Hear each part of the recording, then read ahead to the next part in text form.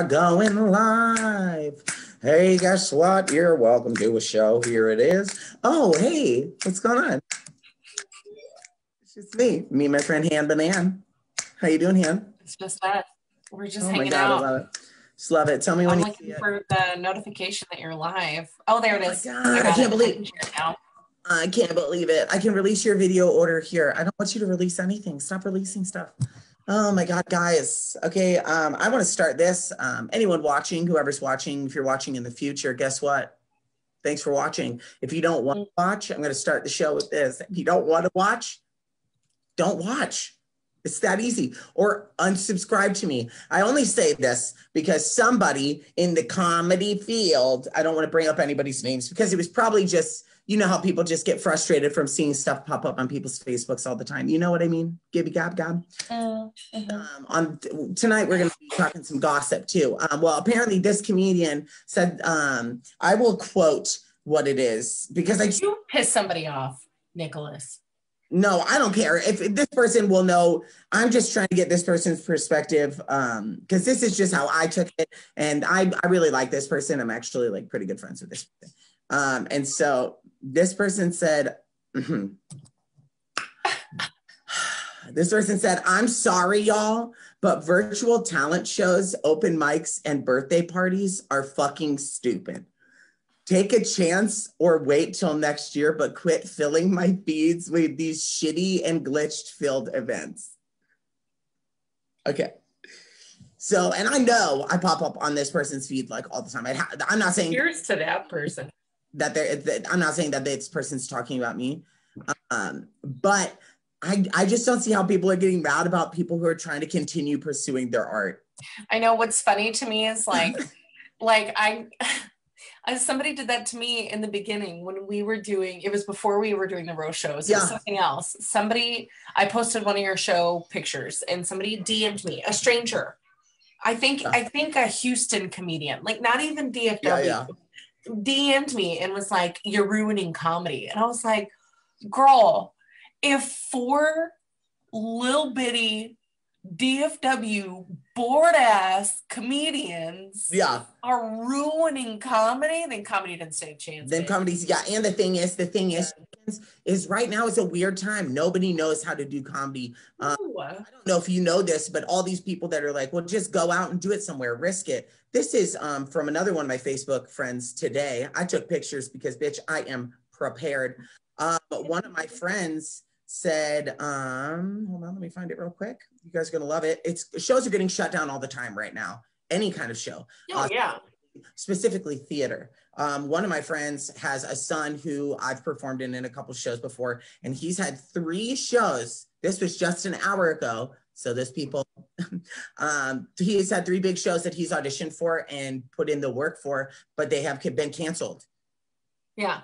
Because of COVID, because of people not taking it seriously. And it's like all these people are like, I hate talking about this topic. It's the most annoying fucking topic to talk about to me because people just want the world. We're still not at 100% on anything, like even opening stores fully.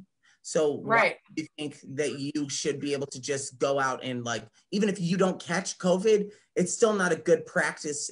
And who are you to judge what my practice of like wanting to be safe is? You can judge it, but I like if you're being ignorant and being the risk, then I can't see how you can't see my point as well. If you're that extreme, how can you not see what my side is? It's just crazy. And it's just all of this isn't, I don't care how many people are watching, cool. If you're watching, I love you. Fucking thank you. But if you're not watching, cool. I'm doing this so I can better myself, homie. Right. This is purely selfish.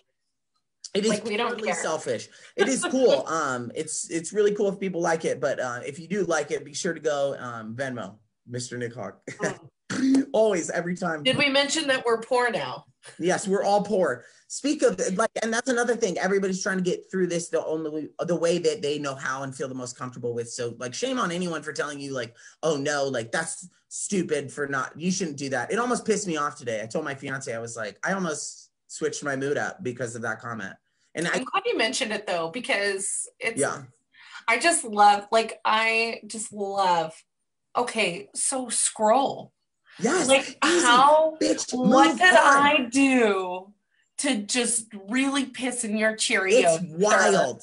It is wild. It is. There's so many people I disagree with, but I don't jump on, and it would waste my whole day. Would be filled with yelling at people. If I mean, yeah, I think anybody's like that.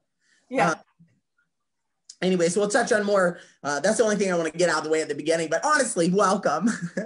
Honestly, I didn't even say Fruitfly anymore. Don't bother me. This is our show. This is our 5th show.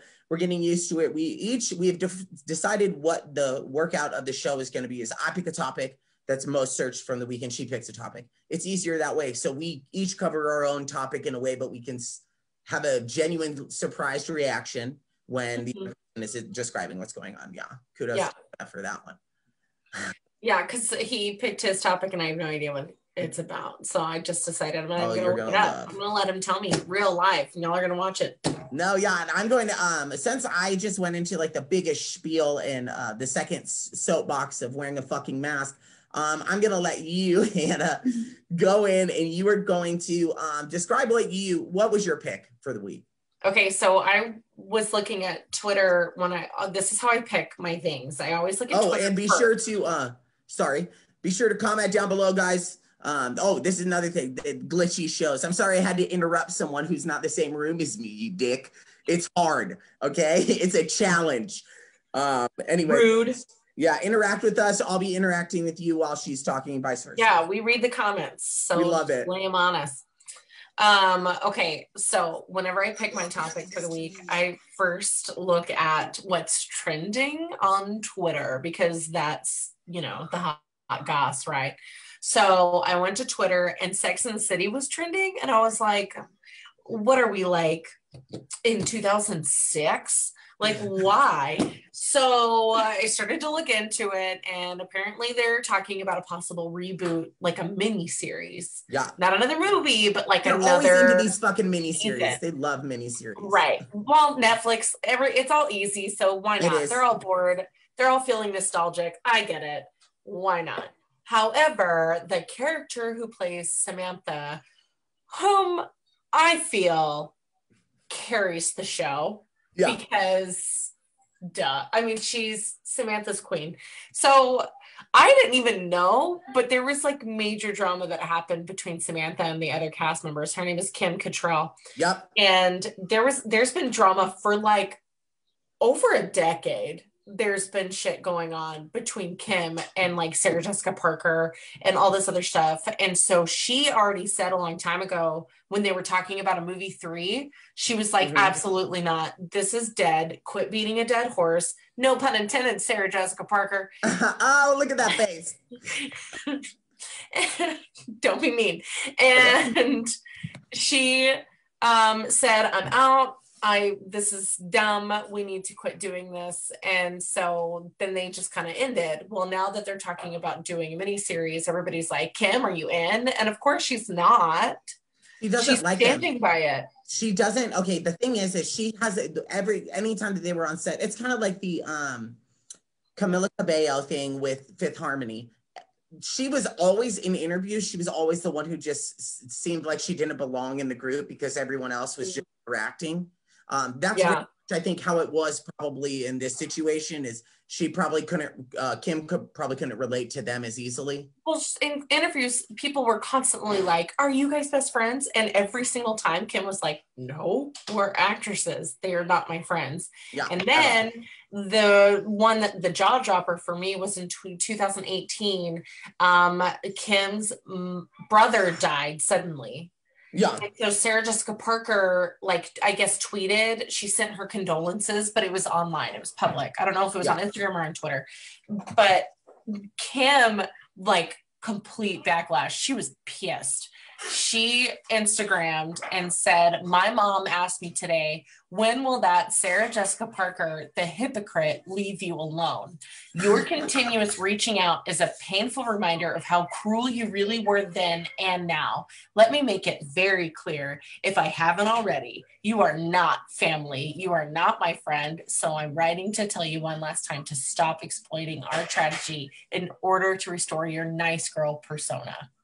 Oh my God. I mean, Yeah, that's dish. That's I mean, I'm here for it. I'm gonna be honest with you. I don't like those fake bitches. And if they're all like climbing up on me because they feel obligated to make a statement because somebody in my family died, I'd be pissed. no, yeah. And it's just, yeah, it's just fake in general. But that's kind of just how Hollywood is. So right. and especially at this point, I can't imagine. I do feel like right now in Hollywood, like people, whatever is being made, I feel like there's a lot of heart going into it because these people are like, everyone's in such a vulnerable place that it's no one's really doing it. They're doing it out of just the safety net of having a job. You know what I mean? Mm-hmm. And so those people are very thankful to be doing something because, you know, TV and movies were shut down for so long. Right. Yeah. Anyway, so everybody's rekindling that feud because they're talking about how it's 2021 and they're trying to get together again. But Kim automatically was like, no, absolutely not. You're going to have to do this without me. But then the writers came out and said, we could do it without you. Yeah. Do you think they're going to kill her? I don't know. Maybe they'll just say that she sucked a dick in another country. You know what I mean? Well, that is possible, but they could all, you know, she had cancer in one of the seasons. Or maybe, they could kill her. But can they still use like even a picture of her if she doesn't sign one? That's what I'm always, because it's not her property, it's the network's property. Yeah, but what is the picture? How's well, it would have to be from the show. It would have to be already taken. She's not going to give him anything new. No, yeah. Truth. I don't know. That'd be weird. I don't know. Comment below. What do you think? Can we do the show without Samantha? Or are they going to kill her? Are they going to just make her be hoeing around in Dubai again? What do you think? I think it's tragic and they shouldn't keep going. We got our 2 movies. They're good. Now be done. Put it to rest. Put it to rest. I see that. Okay, now we're gonna talk about something real. Like, I don't think you know about this one. Your turn. I have no idea what you're talking about. You have no idea? This is like watching. Oh my god, I can't even describe. I'm just gonna get into it. Okay. Okay. For anybody who knows, Azaelia Banks. I'm sure that's how you say your name. I'm not 100% certain. If I say it wrong, I'm really sorry. Someone correct me. Azaelia Banks is notorious in the rap community and in hip hop. She's very well known. I would say an indie artist. I wouldn't say that she was like super well known. She doesn't have any like bangers out there. But she is just someone who is all over social media, always saying stuff about other people. She has had, just in 2 years alone, she's had 7 public celebrity feuds with other celebrities. Love that. Wild. She's wild. She doesn't give a fuck. She had one with Rihanna. She had one with Nicki Minaj over exchanges on social media of insulting each other. Iggy Azalea basically just saying that she doesn't write her own stuff and that she's like irrelevant, which Iggy Azalea is great. Get over it. Yeah, I'm gonna be honest. I love Kendrick Lamar, which is like really in the rap community. Kendrick Lamar is like a fucking saint. So get over it. Beyonce. What? Why are you even coming for Beyonce? How do you feud with Queen? Someone who just seems so nice and like even when they don't have to be nice because they are the shit. I just don't see how celebrities like this are so like evil. Anyways, Cardi B, she is probably the one she's had the most famous one with. I mean, let's be honest. Cardi B fights with a brick. Yeah, she did. And she got really insulted because Cardi B deleted her from Instagram. So really, that last word. And then Zayn Malik from One Direction. I'm sorry.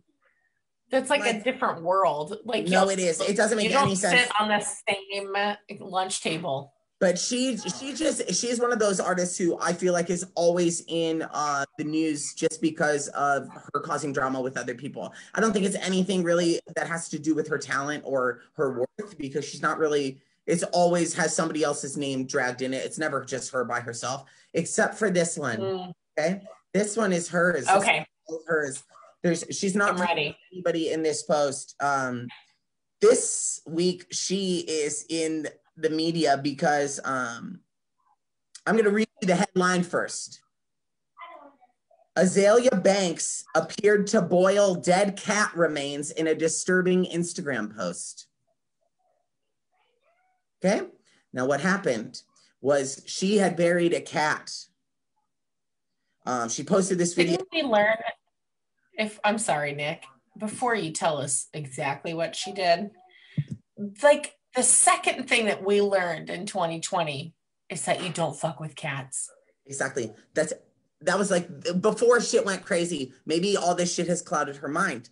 It's wild. But early Tuesday morning was when this appeared on Instagram. And she dug up her old cat that I guess it died recently in her backyard. Just dug it up and boiled it. I don't think there was any intentions of her eating it. It was just. Is she a witch? Yeah. Well, so it started on Instagram and it moved its way over to Twitter after people started recording it on their phones, like screen recording it. Oh my God. And did she delete it? Yeah. And then she began trending on like the platforms.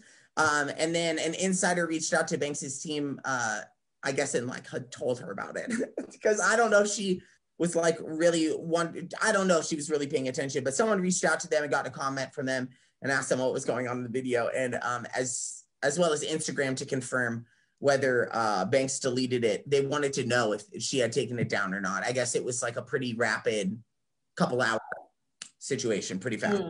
Mm-hmm. And it's really, really, and there's videos all over. And there's people who posted on their Twitter and are like, Azaelia Banks dug up her dead cat and cooked it. I have no words for 2021. This is not the year. Just it's oh my God, it's like a sitcom where two people are going in opposite directions into their own like apartments, and it says me checking to see why Azaelia Banks is trending, and it's like they just come out into the hallway and look out. Yeah, just a lot of it's insane. And then there's one where Azaelia Banks, when she gets hungry, and it's a picture of someone who has spatulas and they're squeezing a cat's face. Like, and it's not. Oh my God. It's just like stupid. I just don't understand. That is the most messed up thing I've heard. Like, why? What was the point of you even boiling? But then like you're also making the decision to put that on the internet. Yes, exactly. Like, do it in private. I just don't have time. I just don't have time. Homegirl is unstable. It is. You're gonna have to link her Instagram down below so that we can. No, yeah, Azaelia Banks. I'll send it to you privately too. It's wild. People are crazy. I just don't understand why people can't just like not lose their fucking minds, not lose their goddamn minds, you know? I'm telling you, quarantine's been doing some weird shit to people mentally. It really has. It really, and I can't like fault anyone for that, because I mean, everyone deals with this is a shocking thing. This like shook our world. I know I'm gonna keep talking about it until you guys fucking understand. But it shook our world to the point where like it changed a big attribute on like where we could go, what time we need to get places. Like it changed a lot of everyday like luxuries that we had. So yeah, it's not going to be easy to adjust to, but there are healthy ways to adjust to something and non-healthy ways. And I feel like this is a one of a kind situation. So no one can really point which one's right or which one's wrong. Kind of like religion, you know what I mean? What are you talking about? You're talking about kind of like religion. I'm sorry. I'm not a very religious person, but I'm a very spiritual person. I believe in putting good into the world, doing good for other people, just putting in like good energy to the universe. I don't think anyone knows enough about any religion to be like, yep, that's the right one. That's it. Right. You know what I mean? I just don't. And I just don't feel like there's enough material out there, even if, you know, there's just so many things that have happened through the religious cycles of life. Yeah. It's a never ending story. Yep. But yeah, I just think people need to mind your own business. You can state your opinion, but when it comes malicious and when it comes from a place of like, you can have an opinion of not liking something, but if you like, you just don't also have to be a part of it, or like, you don't have to subscribe to anything that you don't want to subscribe to. This is your scroll. Scroll. Just keep scrolling. Scroll, don't troll. Scroll, don't troll. Listen, I love it. Listen, okay, so I'm going to be honest with you. Yeah. I have the hardest time not baiting with these stupid Republican trolls. I know. I have the hardest time. I can't help it. They say some dumbass shit, and I'm just like, listen, that's not how democracy works. And then I just kind of how any of that works. That's not how any of this works. And a lot of times, I just get a little too carried away. I will tell you that I've had to like text my dad apologies, but we're good. No, yeah. Good. He loves me and understands me. I think as a person, I'm just like super compassionate. So when I see that there's somebody who needs to be fought for, then I want to fight for them. And it's really hard for me to see that globally every day. Also, I posted the other day on my Facebook, can we just like not witness history being made every day? Every day. Can that end? You know what? When I was in elementary school, that's funny that you bring it up, because I remember reading like history books in elementary school and being like, oh my God, all this stuff kind of happened a really long time ago. And maybe I was just being naive and wasn't realizing what was happening like in the moments that were actually history being made in those moments. But I feel like a lot more tragic things have happened since like early 2000 to now. Yeah. No, I'm serious. Like it like started with Columbine. Like I will never forget I'll never forget the missing girl Amber in Texas, which is why we call them Amber Alerts now. I'll never forget that. I'll never forget Columbine. I'll never forget 9/11. I'll never forget they shut down your school for Columbine, didn't they? They shut down ours. They pulled everybody out. We were in the same district, weren't we? Yeah. They pulled us out for ours, but it was I think it was like a parent's choice. That's kind of what it was for us too on Columbine and 9/11. They both And I didn't understand. I mean, I was in junior high. I was like, what's the big deal? I'm not in New York. I didn't understand. I know. And my stepmom pulled me out and was like, of course we got you, because we didn't know what was going to happen for the rest of the day. We have a World Trade Center in Dallas. Like, we don't know. And so as an adult, it makes more sense. But when I was in junior high, I was like, I'm not there. I don't get it. Then, like, I don't know. It's just been never ending. People get irrational. People get irrational fears after, like, I know my mom did. She pulled us out of school when Columbine happened. She's like, or when it was 9/11. And she's like, well, you just don't know where they're attacking next. Such an irrational. Right. Like they're gonna attack West Junior High School. You know what I mean? Like, no. Right. I know. I said that. I was like, I think I'm fine at Apollo Junior High, Mom. Apollo. Yeah. Go I don't think they're gonna. What's the likelihood they pick this school? You know what I mean? There's so many. I know. Tom is interacting politically on our comments. I'm just gonna because we're not gonna fight, Tom, but low-key. Oh my God, Tom. Jesus Christ. Tom is the only person. I ha-ha'd it. It's fine. Who lives matter until Republicans kill them. Jesus Christ. Wow. Okay. Tom's Facebook has been really funny lately, I will tell you. Tom is getting better. Tom, you are getting better. You just got to. You got to figure out what works for you in comedy and like really nurture that, and then you can leap into other things. Yeah, I think so. Aw, little smiley face. So cute. Okay. I want to talk about this one thing because I already talked about the drama earlier. I just love drama. Okay. Here for it. Okay. This is a sign at Hooters. Okay. I don't know if you've seen this on social media. Okay. Someone posted like, how freaking awesome is this? And then they tagged a post that Hooters did. Hooters has a sign in their restaurant. I don't know if this is just in this one place or wherever, but it says Hooters. I'm going to read you the whole thing. Has an owl with the Hooter eyes. And it says, are you on a date that isn't going well? Is your Tinder or Plenty of Fish date not who they said they were on their profile? Do you feel unsafe or even just a bit weird? We're here to help. You go to the bar and order an angel shot, okay, if you want their assistance. Now, if you order an angel shot neat, your bartender will escort you to your vehicle, okay?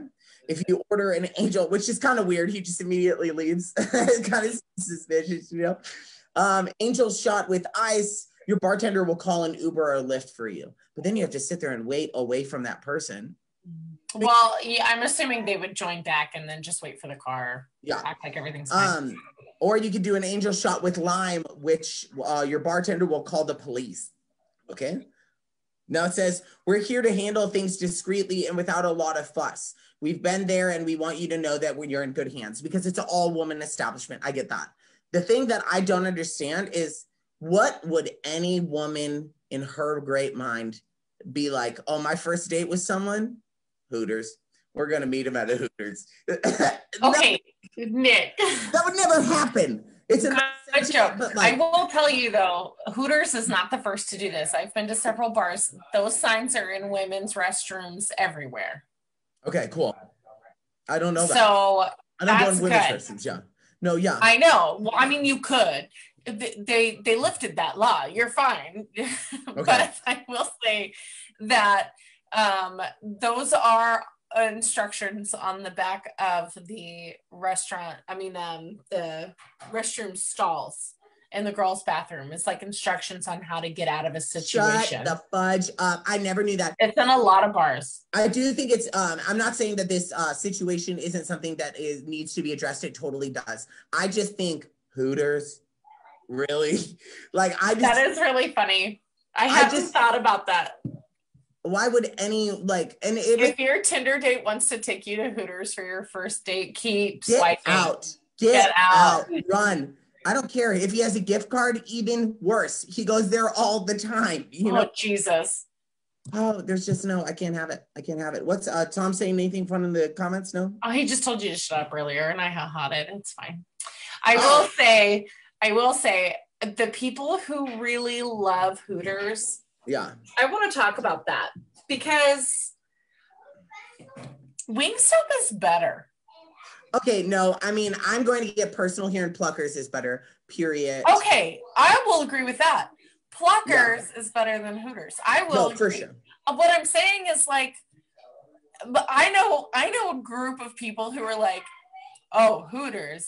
Well, I go there for the wings. And I'm like, no, you're a dirty liar because you go there for the areolas. Trash. You go there for the areolas. Yeah, 1,000%.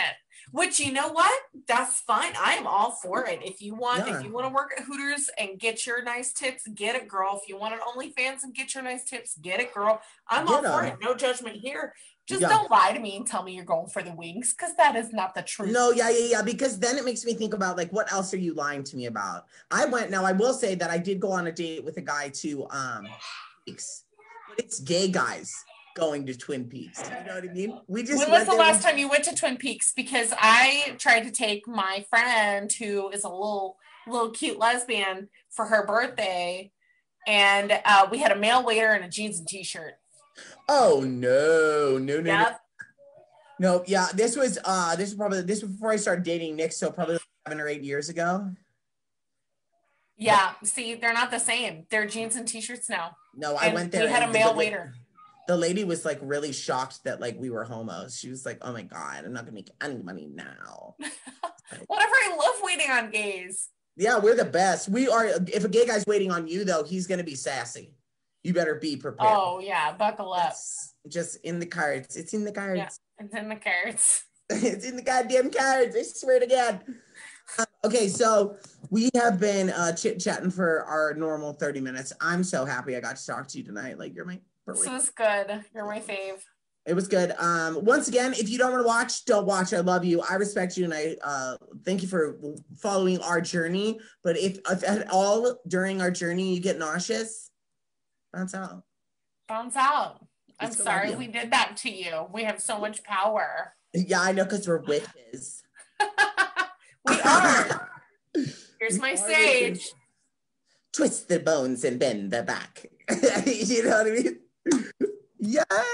Okay, can you cheers me with your sage? With my sage this week? Yeah. Okay. You sage me. All right. 1, 2, 3. Yeah. Can you do it? I love you. Okay, I'm leaving. You have a wonderful night. I love you. Bye.